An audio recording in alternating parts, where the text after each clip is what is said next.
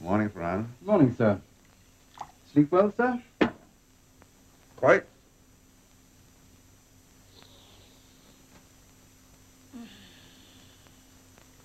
You? Now, I'll want my hunting suit later on this morning. And your gun, sir? Obviously.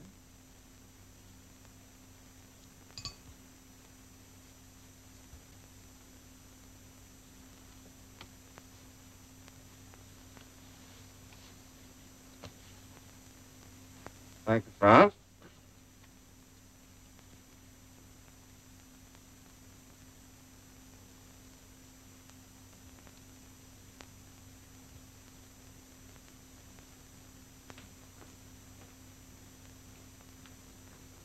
Morning. Morning, sir. Have you had any more trouble with that new washing machine? No, sir. Not since we've learned how to work it. The plumbing in Her Excellency's bathroom is still very noisy. So, sir? You'll attend to it. Yes, sir. Oh, yes. There was a butterfly in His Excellency's dictionary yesterday. Indeed, sir. Among the L's. Sorry, sir. Use your spray gun. The tie. Yes, sir.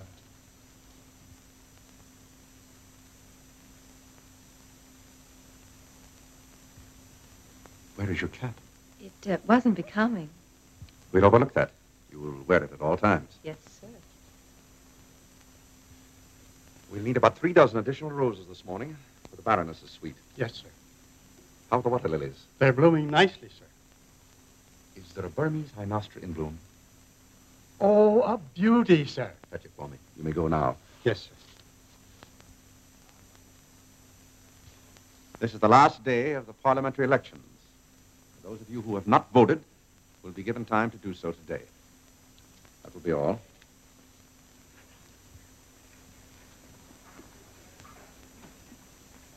No, Clary. The fruit salts always go to the right of His Excellency's cup, never to the left. Would the world cave in if the fruit salts were on the left? No, but His Excellency has habits that he clings to. He demands exactness. It's merely a matter of getting used to our ways. I'm sorry, sir, but I'm so anxious to do things as you want them done. Yes. The hot water. Oh. Above all, never forget the hot water. His Excellency likes his coffee weak. He would, the old stuffed shirt. Clary, the Prime Minister of Hungary is not a stuffed shirt. In the future, you will please pay him the respect that is due him. Fiddlesticks. He's only a man, after all, just like you. Don't you ever get off your high horse and have fun? Clary, don't let your imagination run away with you. Oh, all right, take it along, quickly.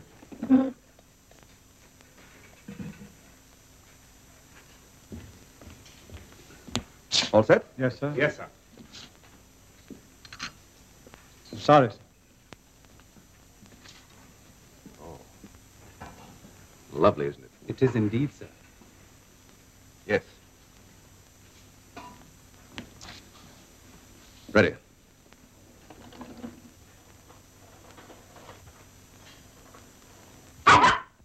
Good morning, Otto. Would you like to see your master? Where? I think that can be arranged.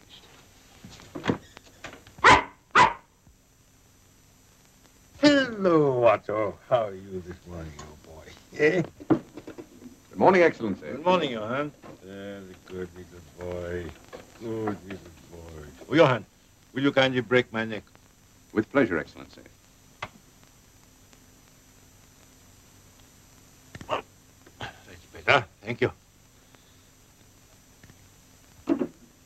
My congratulations, Excellency. For what?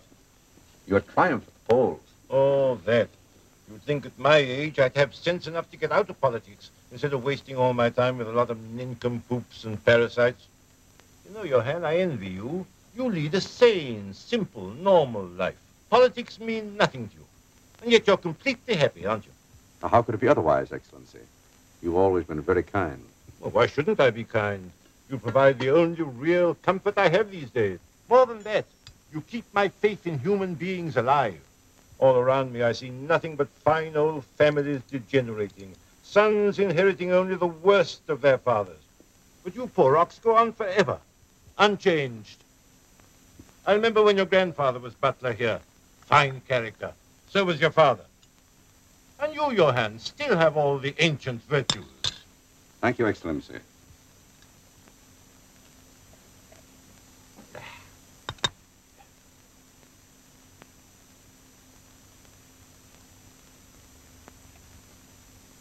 Thank you, Johann.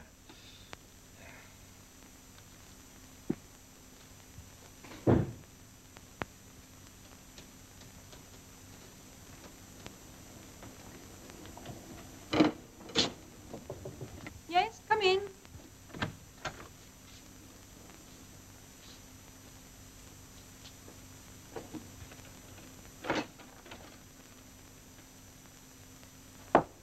Good morning, Baroness.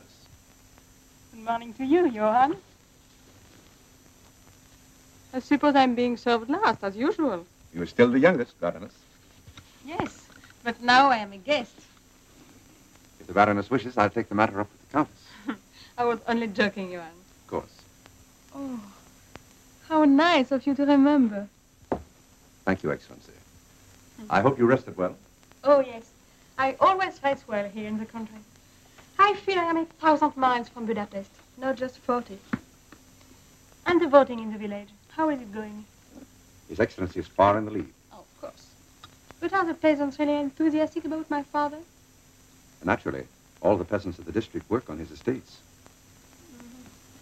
And how are you getting along, Johann?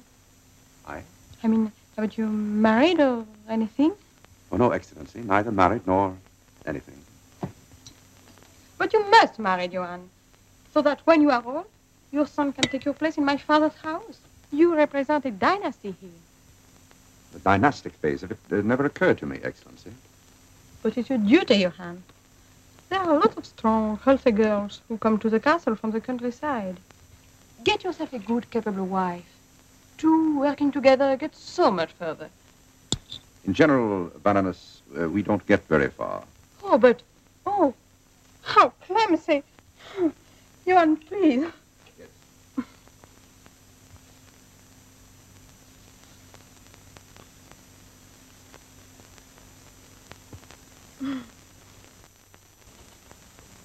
Oh, well, Oh, good morning, Mother. Come in. good morning, my dear. Thank you, Johann. Yes, Excellency. What was Johann doing? I brought some marmalade. Oh, how are you, my darling? Oh, fine. I thought I'd have my second cup of coffee with you. Good. You look lovely, Katrina. So rested. Oh, I am. Everything was here as if I had been sleeping in the castle every night. My hard pillow, the glass of mineral water, the bed warmer, everything. Yes, Johann never forgets anything. Georges telephoned. He'll be here for tea, perhaps a little late.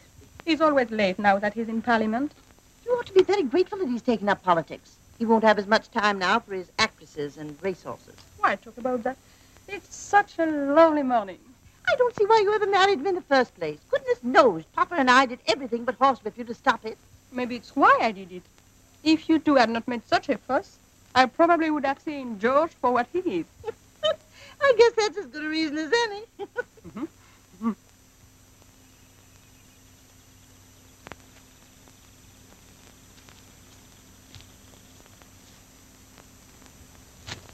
Oh, Excellency. I think the beaters have stirred up a covey, sir. Oh, where? Just beyond that nearest clump.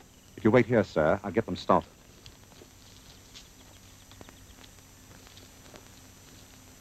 Covey over there, sir. Stir them up. Yes, sir.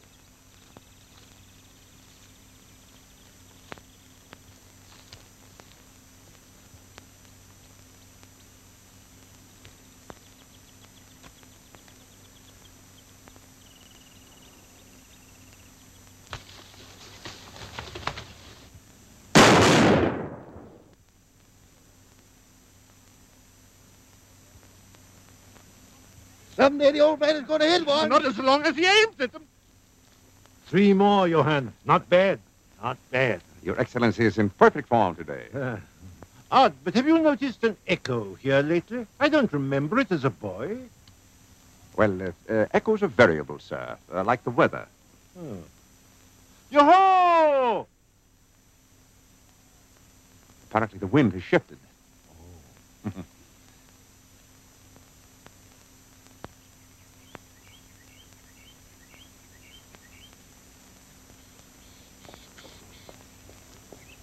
Oh, Teresa. Yes, Baroness.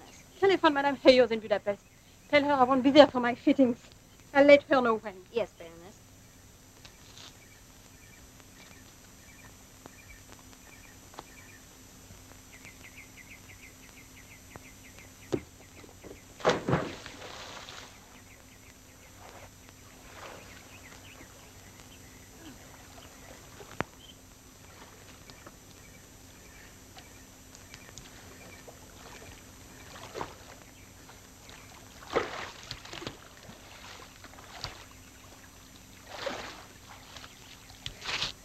Oh, thank you, Johann.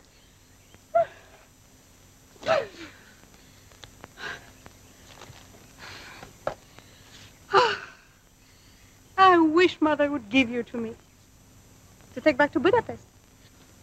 I've had already so many butlers. I'm always looking for one like you, but there just aren't any. Perhaps that's because I'm what you might call a full-blooded butler. Family tree of butlers behind me. What is that? Oh, they're setting up a microphone on the terrace. As soon as the final results of the election are announced, your father is going to make a radio talk. Oh, May I remind the Baroness that it is almost time for tea? thank you, Johann.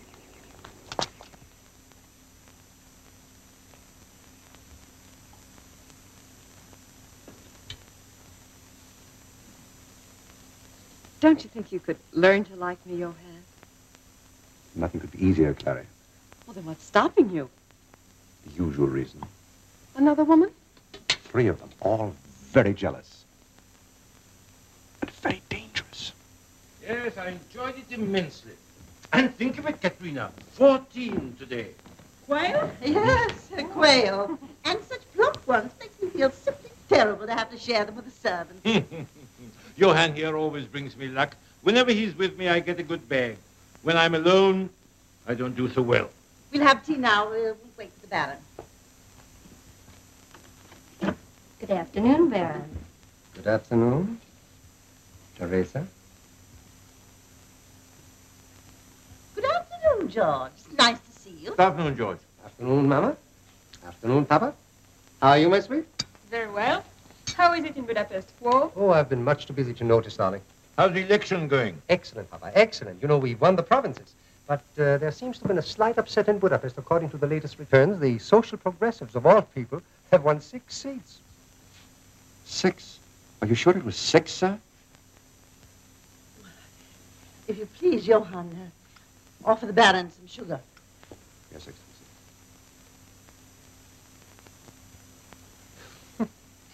So, you're the perfect butler my wife's always talking about, huh?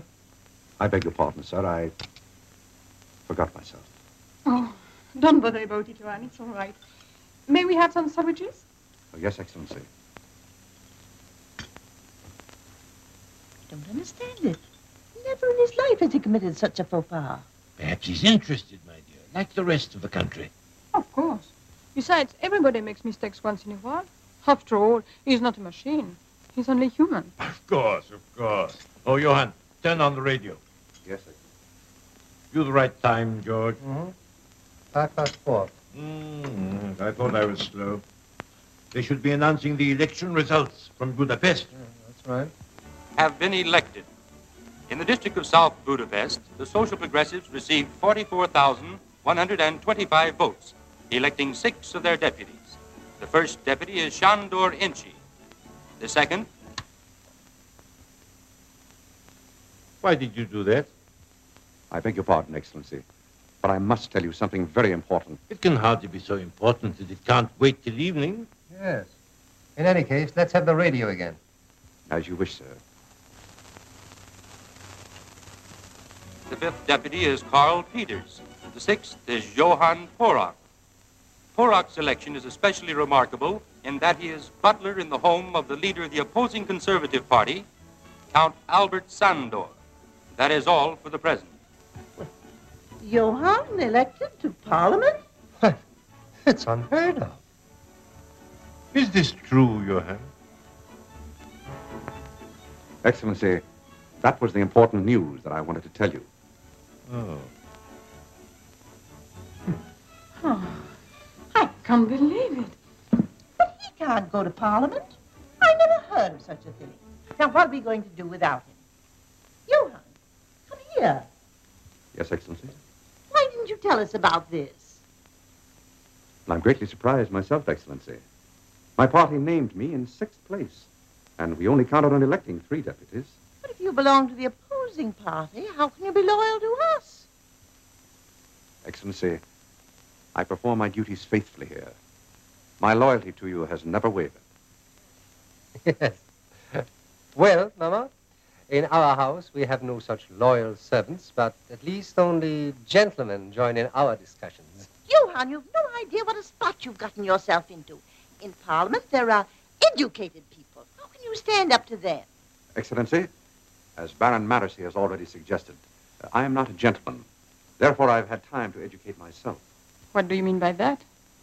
Only that, not being a gentleman, I don't have to play bridge, I don't have to dance, I don't have to attend the races. So I have time to... To betray those who have been good to you and have given you your bride? If acquiring an education is betrayal, then the Baroness is undoubtedly right. Doesn't education teach loyalty? It does indeed, Baroness. And I have not been disloyal to His Excellency in any way. You believe me, don't you, sir? Of course, Johann, I believe you. But you're certainly doing me a rotten trick. You see? You see? What should I do without you? You know all my habits, all my weaknesses. You even bring me luck when I go hunting. Good or bad, I manage somehow to govern the country, but I can't lace my shoes or knot my tie. How can I hope to teach a new butler all these things that you have in your very blood? But, Excellency, that won't be necessary in the least. Why not? You're not in my service anymore, are you? Sir, when my party nominated me for Parliament, I was a butler. Just as you have remained a landowner, so I am remaining what I am.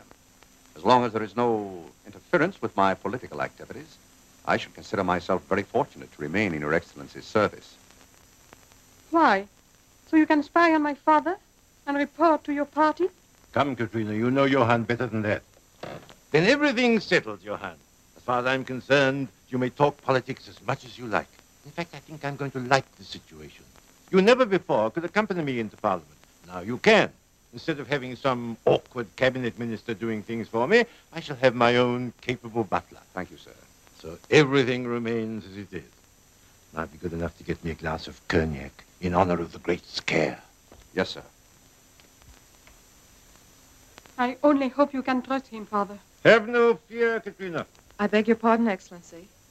The radio people say everything is ready. I'll be right out. Coming, my dear? Yes, of course I am. I love to hear you speak. Good afternoon. Good afternoon, Your Excellency. Good afternoon, my friend. They'll flash us in just a few moments, sir. Oh, Papa, where's the manuscript of your speech? Oh, Albert never prepares anything. He always speaks without thinking. I mean... Leave it at that. That's the first critical judgment I've had from you in 30 years. Oh, Albert. Now you sit over here, my dear, and you'll be quiet, won't you? Oh, yes, of course. I understand. Yes. 20 seconds, sir. I'm ready.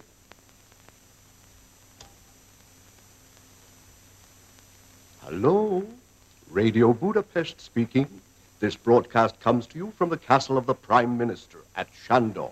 We are standing here on the beautiful terrace of this venerable manor house, and His Excellency the Prime Minister, Albert Shandor, is about to address you. Ladies and gentlemen, first of all, I wish to thank you sincerely for the trust you have shown in me and my party. I shall not exhaust your patience by telling you of our complete program. In any case, that would be unnecessary. Our program can be condensed into a single word, and that word is bread. Bread for everyone in the country. The party promises bread to all. We humbly thank Your Excellency for your significant address. And now, may I ask Your Excellency, on behalf of our radio audience, if it is true that your butler has been elected to Parliament by the opposition? Yes, it's quite true. I assume, Your Excellency, that the newly elected member of Parliament is no longer at the castle. Why not? Come here a moment, Johann. Johann's going to speak? Shh! Why not have the newly elected deputy give his opinion of the political situation? No, Father. As you wish, Excellency. It would surely be very, very interesting. Would you kindly speak into the microphone, Honorable Sir? I'll introduce you. Ladies and gentlemen, you are about to hear from the newly elected deputy of the Social Progressive Party, Mr. Johann Porok. Fellow countrymen, to my regret, I can view the present situation in no such favorable light as the Prime Minister. Unfortunately, the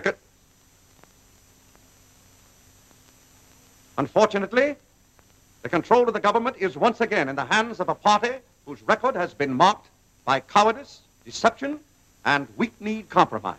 Mother, do you hear what he's saying? Shh yourself. Under the rule of the Conservatives, the condition of the working class has grown more and more desperate. That, however, means little to a party that for years has fattened on the ever-increasing taxes wrung from the hands of a half-starved population. The Social Progressive Party, and I as a member of that party, will make every effort to put an end to this deplorable state of affairs, for which no one is more responsible than the Prime Minister, Count Albert Shandor. Father, why don't you stop him? Year after year, Count Shandor has been promising the people a chicken in every pot. There have been no chickens.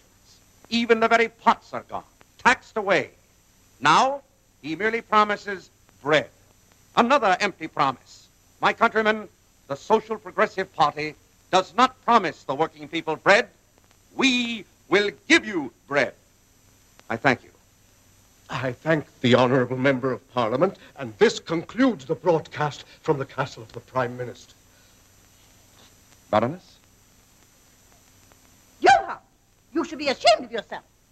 I should think so. Cognac, Excellency?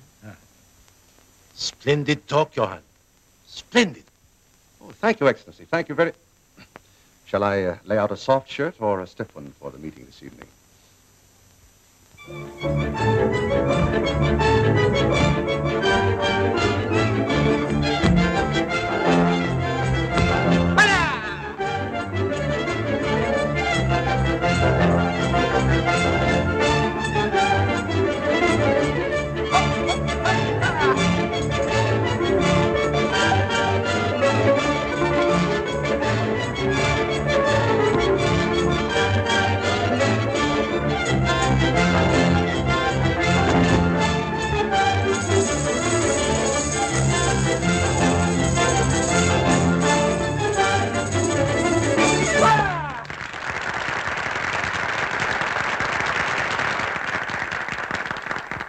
Congratulations, Katrina. This is the biggest party we've ever had for the Children's Fund. Isn't it wonderful? All these people turning out for charity. But did they turn out for charity? Of course. Why else? My dear, isn't she sweet? Come now, Katrina, you can't pretend with me. You know very well Johann Porok is the talk of all Budapest. Don't be ridiculous. My father's butler? Katrina, darling, do come and have your tea with us. We've saved a place for you. Oh, thank you. Did you enjoy the dancers? Oh, yes, yes. I thought they were perfectly beautiful. So did I. Ah, good. Will you have more tea? Not just now, thank you. Oh, I think I'll have a little more. Good. Oh, Katrina, that music is so lovely. Yes, isn't it? May I? Oh, dear, yes. Thank you. Thank you so much. Sugar? I beg your pardon. Sugar? Oh, yes, indeed. How many? Oh, well, just go right ahead. I'll tell you when to stop. You know, I never have to diet. Lovely music, lovely. I think perhaps you had better get some more sugar. Yes, Baroness. Did you ever see such poise? And that voice, so rich and vibrant. Didn't it just thrill you to death yesterday in Parliament? I wasn't there. Why, it was the most exciting speech I've ever heard. It even kept my husband awake. Why, there's never been anyone in Parliament like him. I just happened to drop in to keep out of the rain, and I've been practically haunting the place ever since. Sugar? I beg your pardon. Oh, yes, indeed. Mr. Porok, I must tell you what a wonderful speech you made yesterday. Of course, I didn't understand a word of it, but I just loved it. Thank you, Countess. You know, you make me feel so patriotic. Tell me, do you think you could find time to come to my house some afternoon and just clarify? Perhaps I could, Countess, on one of my afternoons off. Johann, please, more hot water. Yes, Baroness. Katrina, you owe it to yourself to hear that man address Parliament. Why don't you come with us tomorrow? I'm not interested. Why, how can you say that when he's practically a member of your family? He's not, and I will not go. Here you are, Baroness. Oh, thank you so much for helping us out. It was a great pleasure. Thank you. Goodbye. 60 more, Baroness, from the auction. That makes 470. Just twice as much as the last time. My friends are very generous. Yes, they seemed very eager to come. Of course. With the greatest attraction in Budapest here.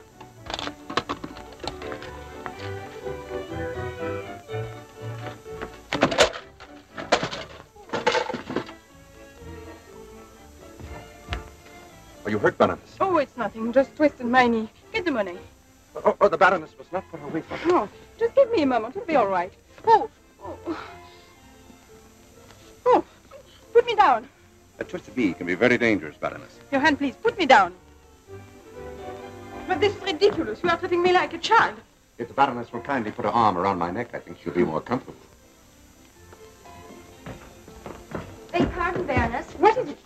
The Countess Olga's on the telephone. Well, the Baroness can't go to the telephone now. Oh, take her message. Yes, Baroness.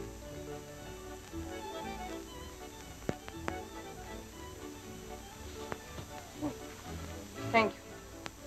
Now, if the Baroness will roll down her stocking, I'll get a hot pack. I want a cold pack. I beg your pardon, Baroness, a hot pack. I think I should know what's best. I want a cold pack. Yes, Baroness, cold pack. Oh, what did she say? Countess Olga wants to know if you won't change your mind and go with them to Parliament tomorrow. Tell her no. May I be of some assistance? No, thank you. It's all right. Tell her I'm never going to Parliament. I'll be found dead in that awful place. Oh, but it's hot! Oh, yes, Baroness.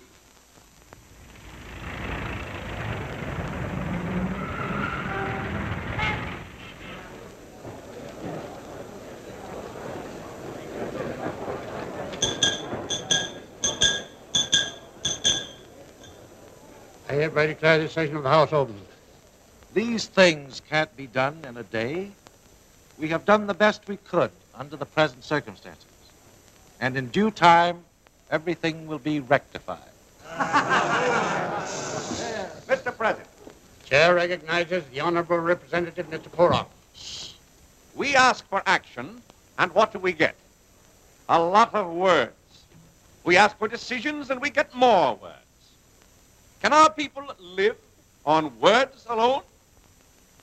The honorable gentlemen of the opposition speak eloquently and at great length of providing relief for the people. Isn't he thrilling? May I suggest that if this government's present policy continues much longer, the people will have nothing left to be relieved of.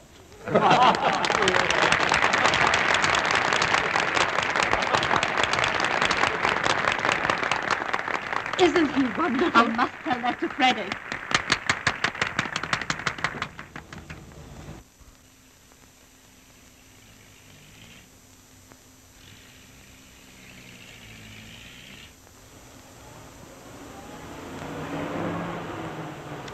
But, Katrina, I can't understand why you're dragging me off to Parliament of all places. We might have been spending this time Christmas shopping. Mother, you've got to have your eyes open. You've been out at the castle, not even reading the papers.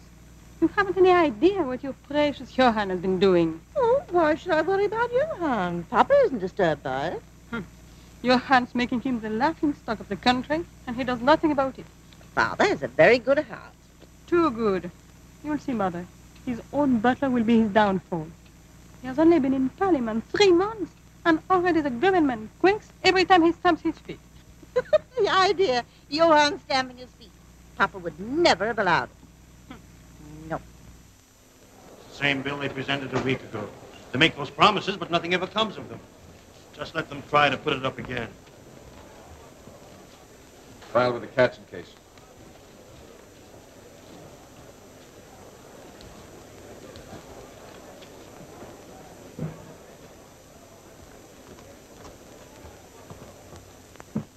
Well, why aren't they making speeches? They are not in session yet. I thought speeches were going on all the time. Really, Mother? Do you mean you've never been here before? Never. I'm not interested in politics. I can't make heads or tails of them, and I'm surprised that you can. Don't give a hoot about politics. I hate everything about them. But somebody has to protect Father. I'll show him that... Who, your father? No, Johann. Well, why should he upset you so if Papa doesn't mind? Do you know the other day, I saw him at the opera. He sat in the 10th row. No, it was the 9th, in the center. What opera? Oh, I don't remember the opera, but he wore a dark blue single-breasted suit with a carnation in his lapel. He looked so superior. I felt like slapping him in the face. And that isn't the first time I felt that way either. Last week, he stood on the floor down there and called Father a political ventriloquist. Papa, a ventriloquist? Oh, I was so mad I almost threw this at him. Look, there he is now. Another new suit.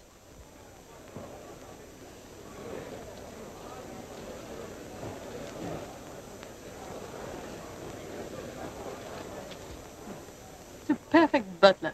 He fixes Papa's tie. In a few moments, he will be cutting his throat. That'll be all, sir? Yes, that'll be all, Johann. And now that you've put me together, you can go over there and tear me apart. I hope you'll understand, Excellency. There's nothing personal in my attacks upon you. I understand perfectly. Go to it. Make a good job of it. My wife and daughter are here today. Ah, there they are.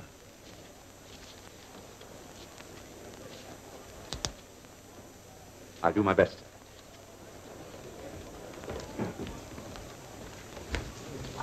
Morning. Morning. Good morning. Dora? Johann, how long are you going to continue working for the Prime Minister? Indefinitely. But it cheapens us to have the leader of our party. Cheapens us? Since when has work ever cheapened anybody? After all, there is such a thing as dignity.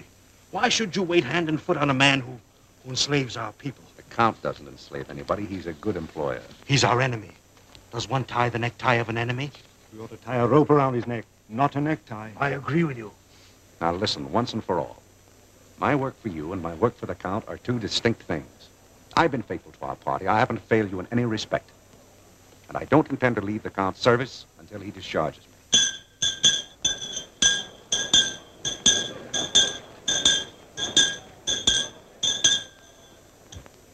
I hereby declare the session of the House open. The clerk will proceed with the reading of the Government Bill number 482. Mr. Clerk. Bill number 482 is read in the third session. A bill to be enacted by the joint houses of Parliament. Well, what's he saying? I don't understand a word of it. Oh, don't worry. Nobody else does. He isn't saying anything about Papa being a ventriloquist, is he? Improvement is recommended by the government engineer.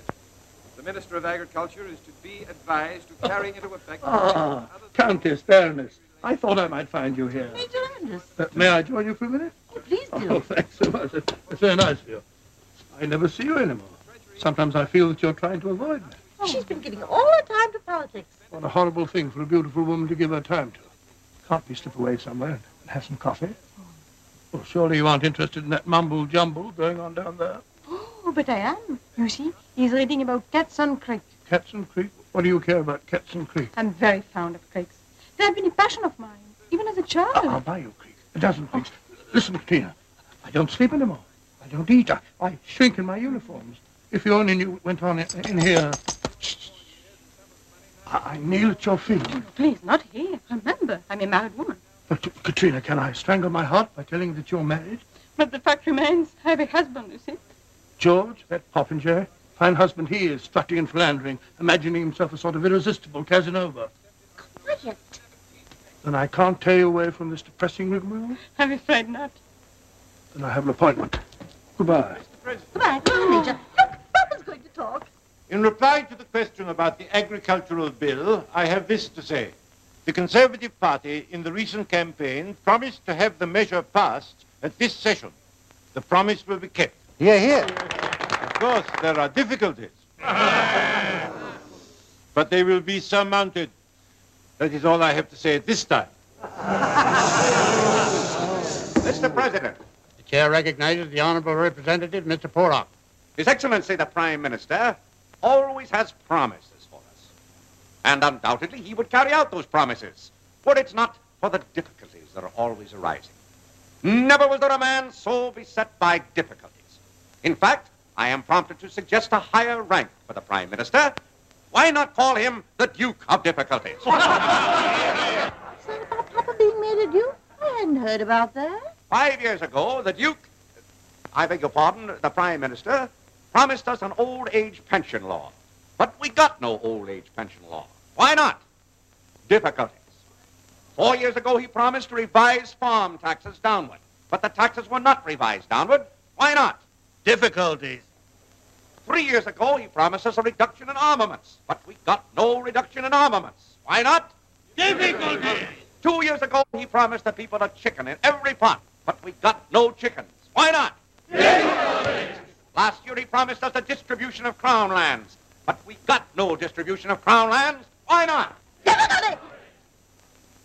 And now, this year, our political ventriloquist, the mouthpiece of the landowners, comes before us with another glittering array of promises. And, as usual, he says there will be difficulties. He is right. Go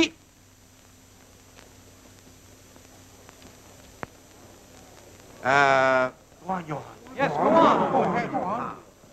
He will have difficulties. In fact, he is already having them.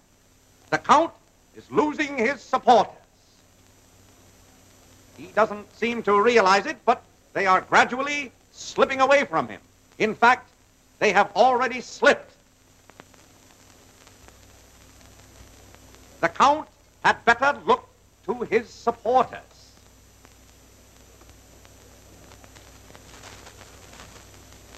But enough of that. The people of this country will not long continue to support a party that is still in the horse and buggy era.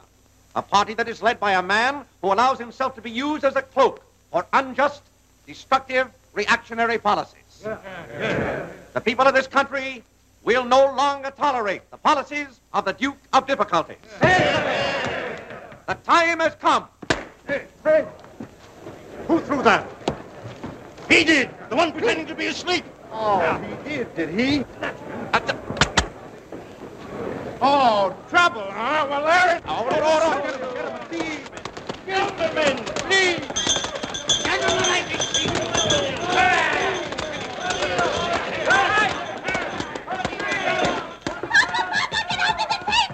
Come on, Martha, let's get out of here. I should say so. We'll all be murdered in our beds.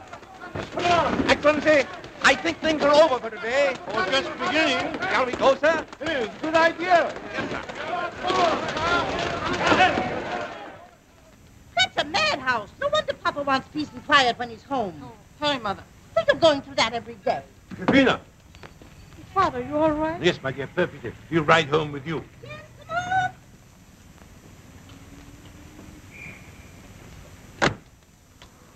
I thought it'd be quiet and they just make speeches. I didn't know it'd be anything like that. I believe this is yours, Baroness. Thank you. Why, Katrina, what was he doing with your purse? It must have slipped from the Baroness's hand, Excellency. But, my dear Katrina, that's no reason for discharging him. He was merely doing his duty. I thought it a most courageous, talented speech. In many ways, I agreed with him. I give up. Everything he does is right. Well, I'm not so sure about that. My garters. And the other day, I had to wait 10 minutes in front of Parliament for him. He was having some sort of a conference. First time in my life I ever had to wait for a servant. But, Albert, if he had a conference? Oh, Mother, are you defending him? Of course he shouldn't have kept you waiting 10 minutes. He might have finished his business in 5, you know? Well, he hasn't any conference now, and where is our tea? Johann, where have you been all this time? Pardon me, Excellency, I had to change my clothes. Yes, you've taken time to change your clothes, but apparently you've forgotten all about me. What is it you wish, sir? My bath and my walking clothes. Yes, Excellency. Where are you going? Serve the tea first.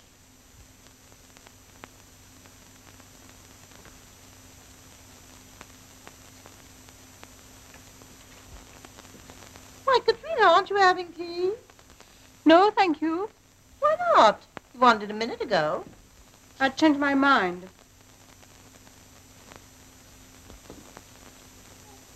Where's the saccharin? I'm sorry, sir. I didn't set the table. Ah, that's just the trouble. As long as you did, everything was just where it should be. I'll get it for you, sir. Yes, please. Good afternoon, Mama.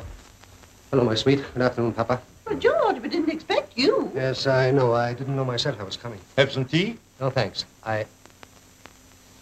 Could we talk privately? It's very important. Certainly. Johann, we'll ring for you later.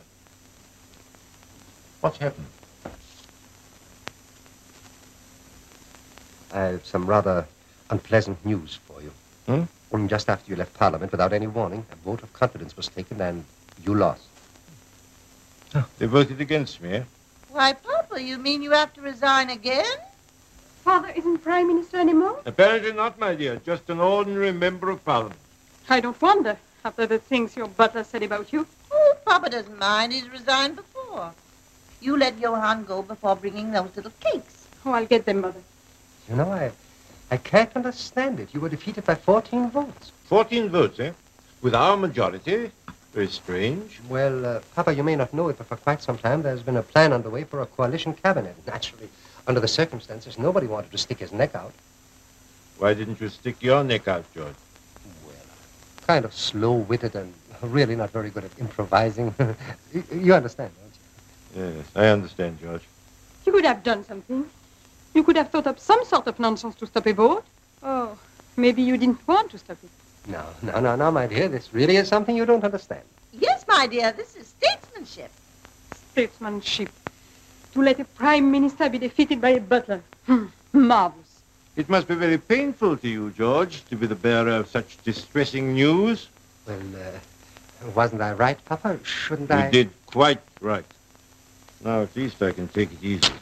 It's very nice, Albert, isn't it? Now we can spend more time together. Come along and get dressed, my dear. We'll take a long walk, and this evening we'll open a bottle of champagne. See how sweet your mother is. Every time the cabinet falls, she opens a bottle of champagne. In the old days, we used to drink it all up. Now we only open it. Come along, Mother. Anyway, Albert, you won't have to be a ventriloquist anymore. Now, tell me just what did happen. Well, it was just as I said. In other words, Johann Porok gets up, goes poof, and the whole government falls to pieces. No, my dear, you mustn't exaggerate. After all, you know, it wasn't only that. Things have been hanging fire for a long time. Those few empty phrases Porok threw into the air, why, they didn't mean a thing. That's not true. He did not speak empty phrases. In his speech, every sentence had an edge. Every word hit the point. Wait a minute. What are you going to do? If no one else in this house will tell him what they think of him, at least I will. Oh, now, my dear, forget it. You see, in statesmanship, one never considers what has happened. One looks only to the future. If you'll excuse me now, I really must do some telephoning, and my colleagues are very anxious to hear from me, and naturally the press. Naturally the press. Yes.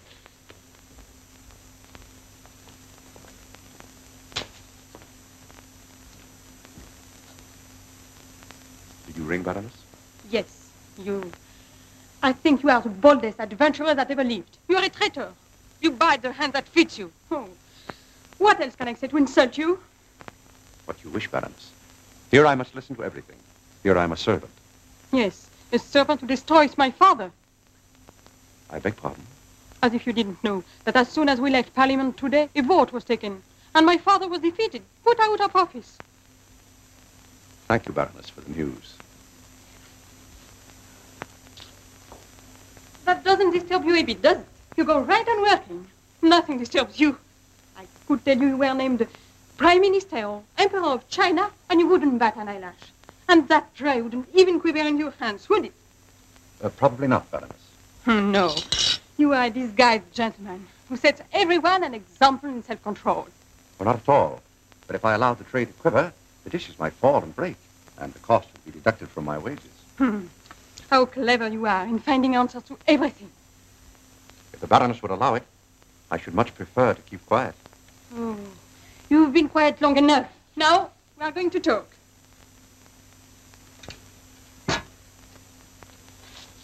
I'm at your service, Baroness. For years, you've lived in this house. You've served us beautifully.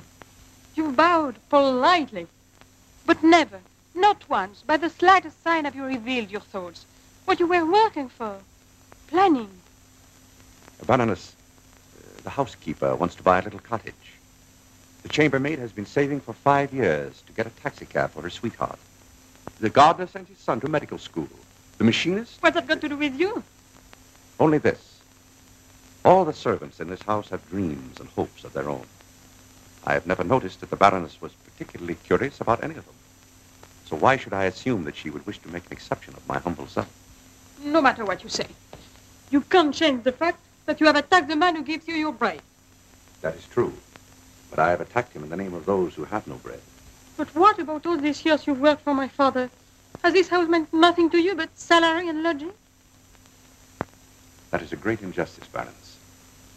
For me, this house has meant His Excellency. And even if, coming from a butler, it is no honor at all, I love him dearly. But politically, I consider his policies harmful, and his position as head of the government enormously dangerous. Oh, may I ask why? Because with his respected name, his kindness, his personal unselfishness, he cloaks a policy that is evil and unjust. That is why I have fought against him with all my strength. An ordinary politician will fall sooner or later through his own failings. But His Excellency is as strong as granite. So you have to blow him up with dynamite. Is that it? Perhaps that's it, Baroness. Johann! Where have you been? Your Excellency, you change your clothes alone? I waited for you 15 minutes, shivering in a Turkish towel, and you didn't come. You've forgotten your vest, Excellency. I couldn't find it. You should have worn a gray tie, sir. I couldn't find that either. I couldn't find anything. Will you tell me why you didn't come? It's my fault, Father. We were having a slight argument. An argument while I shiver? Sorry, Father. Well, goodbye, dear. I have to get back to town. Why? You don't have to go yet. I have my house to attend to. My servants aren't as competent as yours. Goodbye, Father. Is there anything else you wish, Excellency? Johann, I want to talk to you. Yes, sir. I'm sorry, but this kind of thing can't go on. I'm forced to give you notice. I'm not surprised, Excellency. Since your election, you will become a very good member of Parliament, but a very bad servant. I can't depend on you any longer. There's no saccharin beside my cup. My garters have been slipping because the clasps are loose. My clothes are rumpled. My beer is warm, and my bath is cold. Johann, you're neglecting me. Unfortunately, that's true, Excellency. Now, don't misunderstand me. I'm not doing it because you attacked me in Parliament. I respect the convictions of my opponents. But no one can expect me to drink warm beer or go around tripping over my garters. The steward will give you your 2 weeks' pay.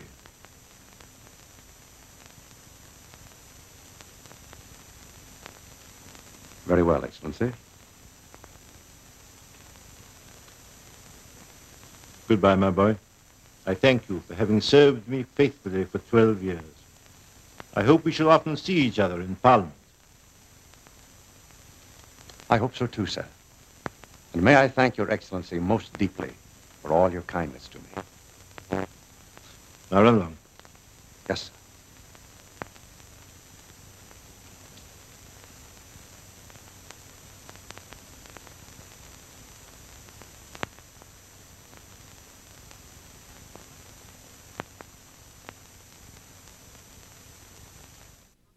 Baron and Baroness Silagi, Mr. and Mrs. Herman Baumgarten, Count and Countess Kadoshar, Mr. Emil Schmultz. Oh, do you wish to invite the Dowager Duchess Zilka? Why not? The Dowager Duchess Zilka, Mr. and Mrs. Adolf Eisenhut. Why, Mother. Good morning, darling. I hope I'm not interrupting anything. Of course not. What are you doing in town? I just rode in with Papa for the air. Good morning. Oh, my head. Could I have an aspirin? Mother, would you mind? Certainly, Baroness. Oh, dear. What are you up to, Katrina? Oh, I'm being the good wife, helping my husband realize his political ambitions. I'm giving a ball. A ball? Oh, you poor child. Do we have to come? Everybody has to come. That's George's idea. The blue blood is going to mingle with the red. What do you mean by that? Oh, thank you. I'm afraid I'll have to borrow your servants to help out. You can have more but one. That's what's the matter with my head. I wouldn't want him anyway. Couldn't have him if you did. Papa fired him. What? Yes, he left this morning. I've had a splitting headache ever since, so I'd have called you. I knew how pleased you'd be. It's about time. And good riddance, too. But who's going to look after him? He's only used to looking after other people. Oh, Johann will manage somehow. It serves him right. Oh, would you mind, Mother, if we go on with the list? We're almost finished. Not at all, dear. I'll sit here and enjoy my aspirin. All right, Mother. Count and Countess Dobotsky.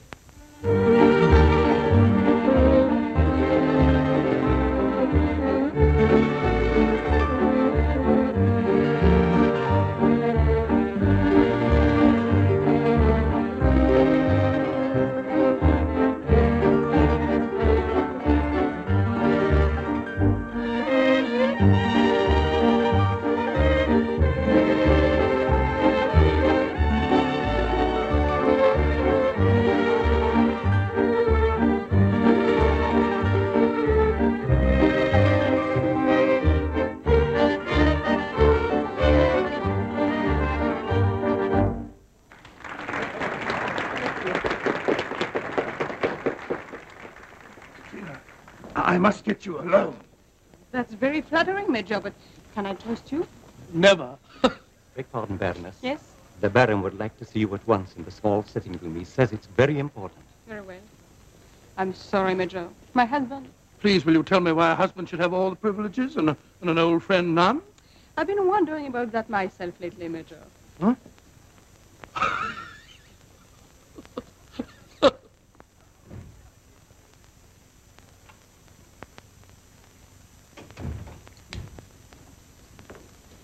You want to see me, George? Hmm? What is it? How beautiful you are tonight, my darling. Yes, I know. What is it you want that's so important? Well, it's not really so important. I just wanted to tell you that at the last moment I invited a young member of Parliament. Oh, just for refreshments, you know, for coffee. Very well. Since you have become a public figure, I've entertained all kinds of people. One more or less can't matter. Well, don't you want to know who the guest is? Not particularly. It's Johann. Who? It's Johann Porok. I'm going to tell the servants not to admit him. Now, look, darling, you've always understood me. You've always helped me. Well, not this time. This time I won't. Won't you try to understand, darling? Porok is the man of the hour. All the important people are flocking around him. Everyone has to give in a little. Every word you say makes it worse. Oh, really, darling, you are too squeamish. You know, there's a chance that I might be made a cabinet member. Now, isn't that worth a little sacrifice? Do you realize you are asking me to have at my table a man who a few days ago was my father's butler? Well, he isn't the butler now. He's a Powell. Besides, I have very definite reasons for inviting him. You know, there are certain circles that still won't have anything to do with him because he was a butler. But when you receive him, why, even those circles will simply have to shut their eyes to his past. I will not receive him. Baroness? Baron? Good evening, my dear Johann. I'm so glad you got here. Come right in. Come right in. Isn't this nice, my dear Katrina, to have Mr. Porok with us? Yes, very nice. I'm so sorry, but I really have to leave you for just a few moments. The Baroness will look after you. My sweet, show Johann around, introduce him to our friends. I'll join you as soon as I can.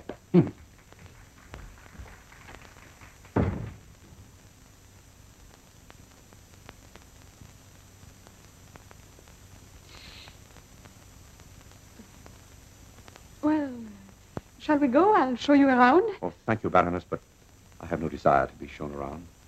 No? Then why did you come here? The Baron invited me to a political conference.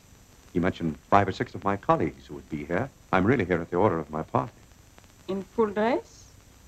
Well, I've been at a Toscanini concert. Oh, I see. You now think so highly of yourself you go to concerts in full dress? No, Baroness. It's Toscanini I think highly of. Did you ever stop to think what I might say to your presence here? I had no idea I should meet the Baroness. Please don't let me keep you from your guests. I'll wait for the Baron here. As you wish.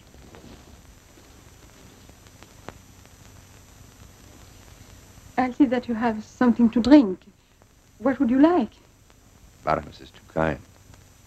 The last time I was here, on an errand for His Excellency, you offered me wine. You still have the same kind? Yes, but that one is only for the servants, not for guests. I'm a guest. 1,000 pardons, Baroness. I really hadn't noticed it. Have a seat, won't you?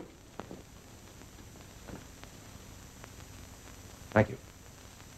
Shall we talk? I believe it's the custom to chat with one's guests. I'm deeply moved, Baroness. Why? It's the first time that a member of my family has ever sat in the presence of a member of your family. It's an historical moment.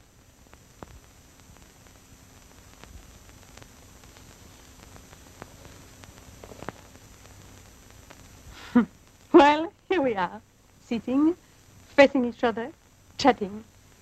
This is the famous equality for which we are fighting, isn't it? Tell me, is this moment worth the great fight? To me, it is well worth it.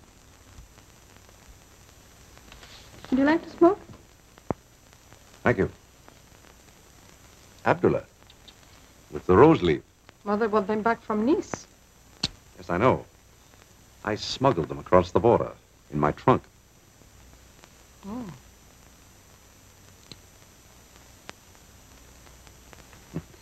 Perhaps you like some brandy. Please. This is our 50-year-old Armagnac. Came with the cigarettes. It probably traveled in your trunk, too. Yes, it did. And in very good company. Let me see.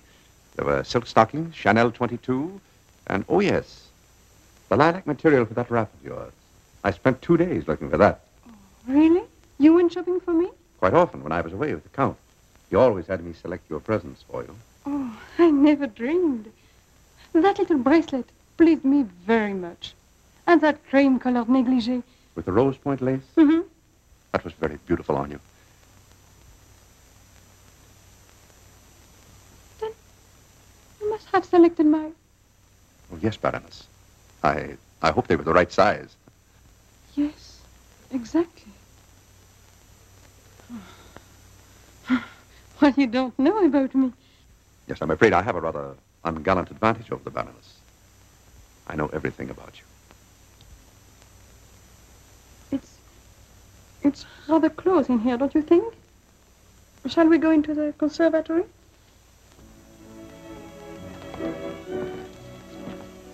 You've traveled a long way in the last few months, Johann. Has it made you much happier? I never expected that it would, Baroness. Then why did you go into politics? You seem so content of that father's. Every man has bold dreams. For instance? For instance, to smoke a cigarette to its very end. Until now, I've seldom been able to do that. Usually after the first or second puff, just when it tastes its very best, I've had to throw it away because someone will ring a bell. I wonder if the people who push buttons upstairs have any idea how shrill a bell sounds downstairs.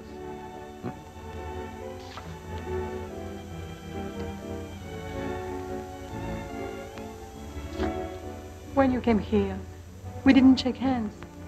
Can't we go back now and start over?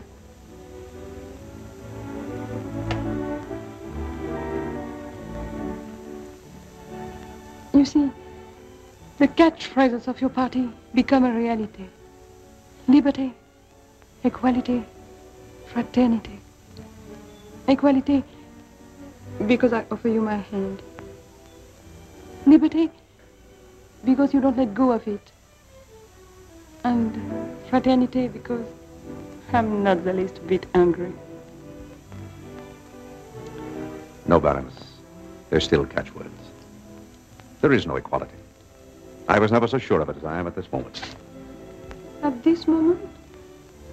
Yes. I stand here in your house as your guest. You offer me a seat, you hold out your hand, but it's all in vain. I still haven't the courage to throw off the chains that have bound me from my birth.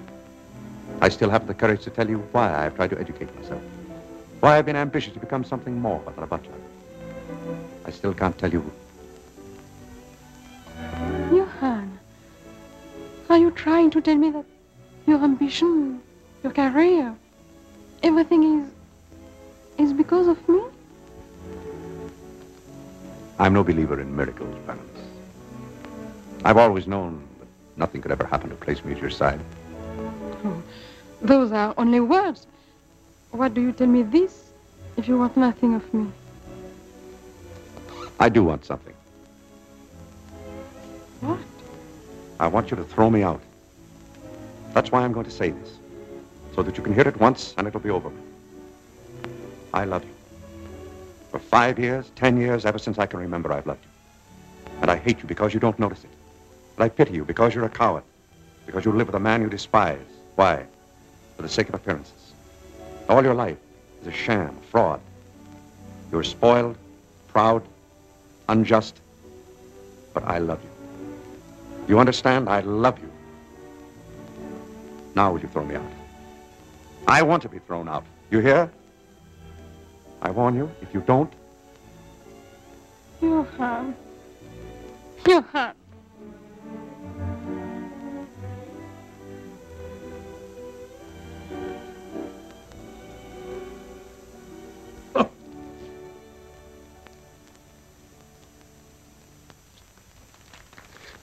Well, You want me to be nice to your guest? hospitality could hardly go further. Katrina, to think you could do a thing like this to me. Oh, the Dowager Duchess Zilka is leaving, my love. She wishes to tell you what a charming party this has been. Very well. Will you excuse me, please? I'll go with you.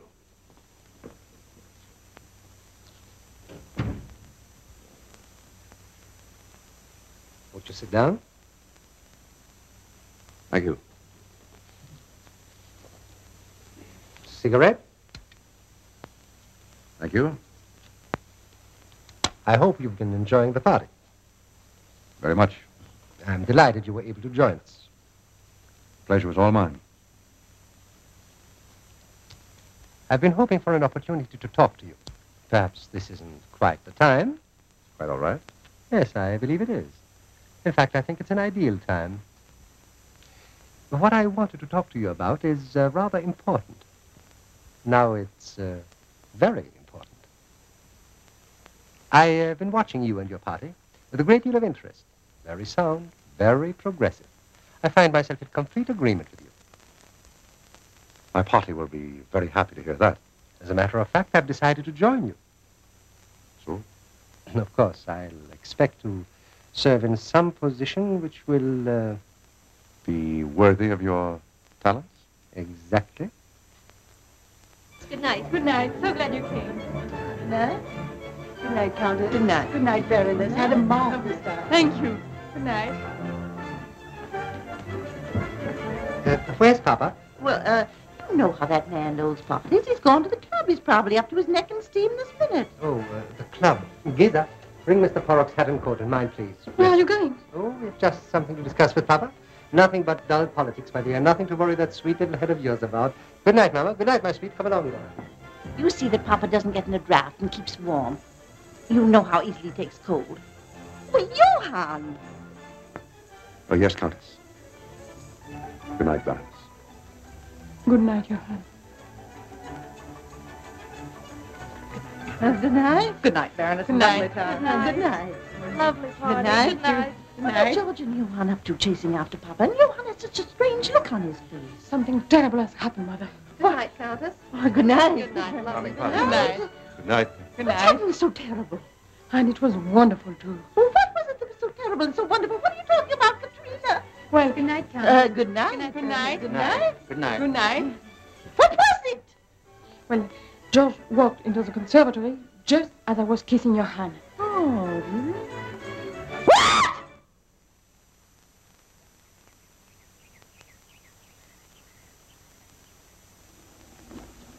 Did she eat anything? Oh, yes, Your Excellency, a hearty breakfast. Oh, that's good.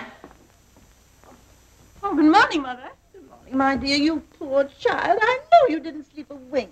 Oh, but I did. I slept beautifully. Then you're the only one who did.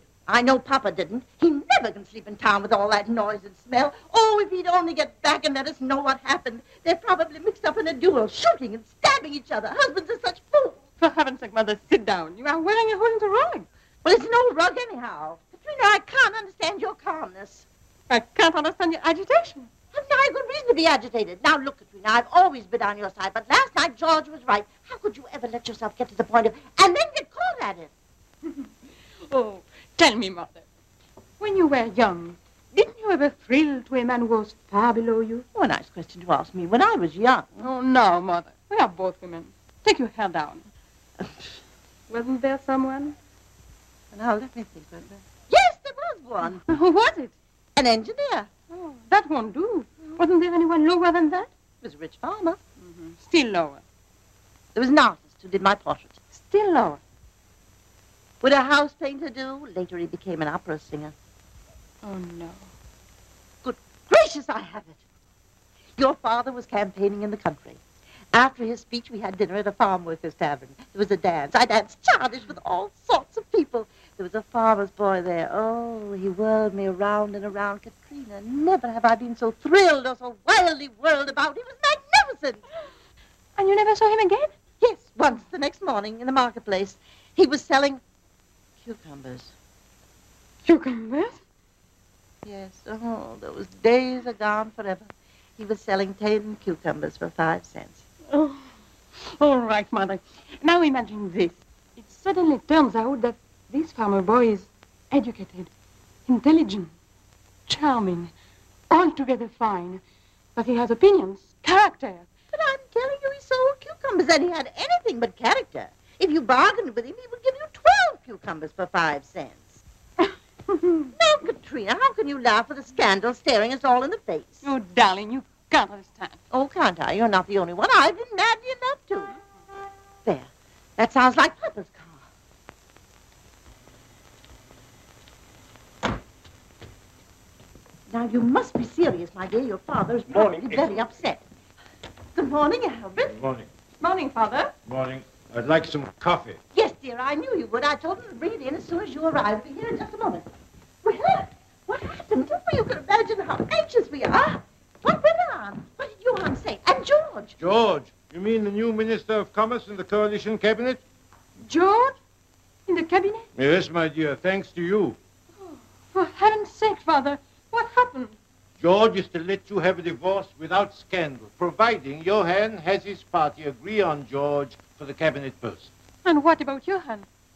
He retires from politics. What? And he's coming back to us. Oh, how clever you are, Albert. No, my dear, he's not coming back to us. Oh, isn't he? What's the meaning of this? I have no spoon. Oh, go quickly, you unfortunate creature, and bring a spoon. Sorry, Excellency. But, Father, this whole thing is ridiculous. Johann is giving up everything he's worked for, believes in. And for what? For your good name, young woman. Oh, nonsense. Just because I kissed him? You should have picked a less important person to kiss. Or a more secluded spot. But you can't let him do this. What do I care about George and his talk about scandal? You've got to stop it. You had no right. Yes, I have the right. I'm involved in this, too. Albert, you involved? Yes. Yesterday, before all this happened, I went to the palace and suggested Johann for the cabinet post. That was very nice of you, Albert. But can't you see the position it puts us all in? The inevitable conclusion is that I'm making a cabinet minister out of my former servant in order to make it easier for my daughter. Besides, Katrina, think of the nasty things they'll say about Papa after 40 years of public life, too. It's unbelievable. Why do we stand for it? Unfortunately, he holds the reins. He's your husband and a very ambitious man. I won't permit it. I'm afraid it's too late for you to do anything about it. It's all settled. Johann is going to nominate George in Parliament at noon. At noon? Today? Yes, my dear.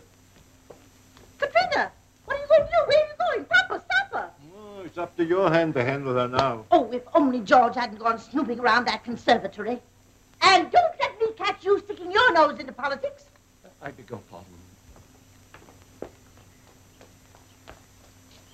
Good morning, Baroness. Good morning. May I drive you? No, I'll drive it myself.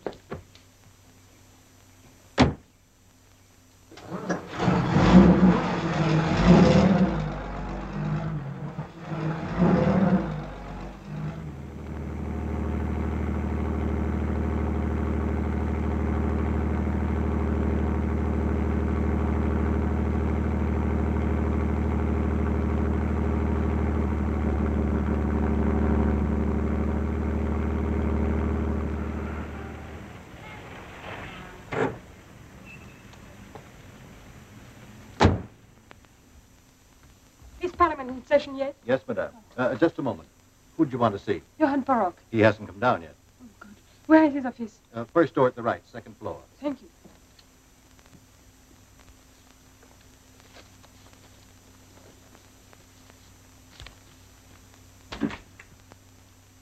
Please come in. Johann, you can't do this. I had hoped you wouldn't hear about it until it was settled. I won't have it. I won't permit it. It's the only thing to do. Your husband had his heart set on a world-echoing scandal. So we agreed. But, Johann, you can't throw away everything you've worked for, dreamed of. It's insane. Think of all the people who trust you, believe in you. Who is going to take your place? There are others. Oh, there are not. You know there aren't. You were born to lead them. And I'm not going to let you sacrifice yourself just because my husband... I'm afraid I'll have to be the one to decide that. But don't you see? You are doing this for something that doesn't matter to me in the least. Do you think I care what anybody says? But I care. Johann, please, don't argue. I've been wrong about so much. Now I know I am right. Then you did mean it last night. Everything. You know I did. I love you. But I don't want my love to hurt you. I wanted to help you. You know that. Yes. And you do love me? I'll never stop loving you.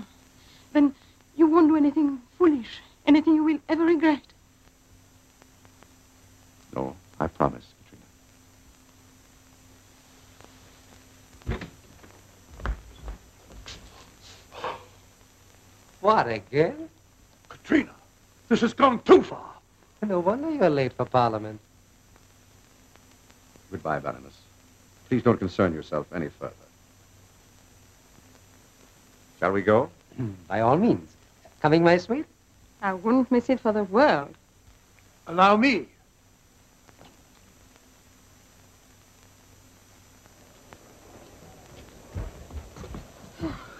Well, did you see what's been going on? Everything is all right, Mother. What happened? Johann is not going to propose George for the cabinet post. I saw to that. Thank goodness. Katrina, I still don't understand. Mr. President. The chair recognizes the honorable representative, Mr. Porok. With our whole new program of taxation, crop control, and housing at stake, the country demands a unified cabinet at once. And therefore, with the permission of the House, I'm going to deviate from our customary procedure and nominate from the floor a candidate to fill the last of these vacancies. I refer to the position of Minister of Commerce. The office, as you know, requires peculiar talent and statesmanship. Isn't he talking about George? It can't be. He promised me he wouldn't. The man I'm going to nominate lays claim to both these qualities. Besides, I know him to be a shrewd, practical politician. He is talking about George. A man who will go to any length to achieve his purpose, who will sacrifice anything for his position. He happens to be a member of one of the most distinguished families of the country. I refer to the honorable member, Baron George Maracy.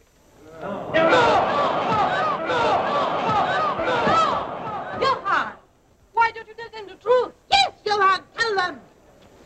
Mr. President, I demand that the gallery be cleared. It's all a lie. Everything you said, you know it is. Katrina, keep quiet. I won't be quiet. Papa, can't you do something with her? She's your wife. It's up to you. This is out of order. Please clear the gallery. Order! Tell them why you are doing this, Johann. Tell them we love each other. Please, Baroness, I demand that this woman be removed. Johann, if you don't tell them what happened, I will. Baroness, I beg of you, please don't. Wait, this is outrageous. Ring for the guards. Put her out. You shut up, George. Let her talk. Silence! Silence! Why should I be silent? Everybody else is talking. Please, Mother. Mr. President, won't you let me tell you what's behind this? Mr. Porok is sacrificing himself needlessly. He's doing the country great wrong. You know Johann Porok. You know that he would never propose my husband, Baron Morisset, for such a responsible office unless he was compelled to. And that is what's happened. He's trying to save me. Johann has lived in my father's house for years. He's known me ever since I was a little girl. But it wasn't until last night that we discovered that we were in love with each other. I kissed him. My husband saw us and took advantage of this opportunity to advance himself politically. He offered to give me a divorce without scandal, providing Johann would nominate him for the cabinet post and then resign. Gentlemen, that is a simple truth. Now make your choice. Shall it be Baron Marisset or Johann Podolov?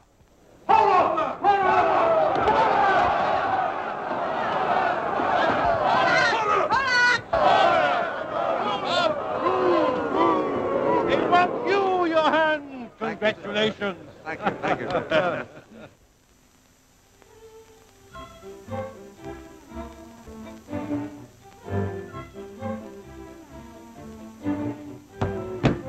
Good morning, sir. Good morning. Oh, good morning. You're the new maid, huh? Yes, sir. I hope I'm going to be satisfactory, sir. I shouldn't be at all surprised. How do you like your toast? Oh, hot. How do you like your coffee? Very hot. And how do you like your maids?